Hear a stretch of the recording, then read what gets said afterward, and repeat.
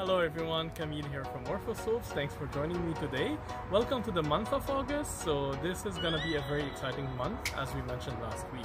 So if you remember, during the month of July we had the summer drinks inspired soaps, and now for the month of August we are still in summer, but we will have a beach themed soaps. So we will have 4 soap releases. Each one of them will have a different color palette to it, a different scent, but they're all inspired by the beach, and they are also very exciting. I really hope you enjoy watching the series for the month of August.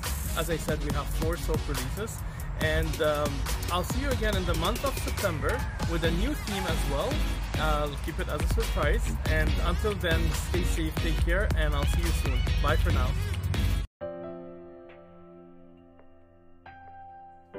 The first step we have here is mixing the colors. I have the green, red and white. So for this soap we are using the pink and white color, and then the green color will be used for the piping of the top. Now I use some micas dispersed in olive oil. For the white color, it's a titanium dioxide pigment dispersed in water. I get the water soluble.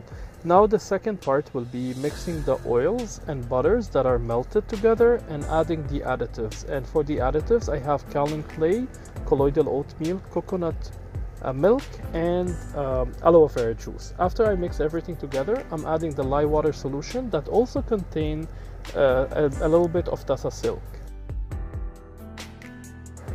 After we mix the whole batter together, oils and butters with additives and the lye water solution, then we will be splitting off the batter into the portions to be colored.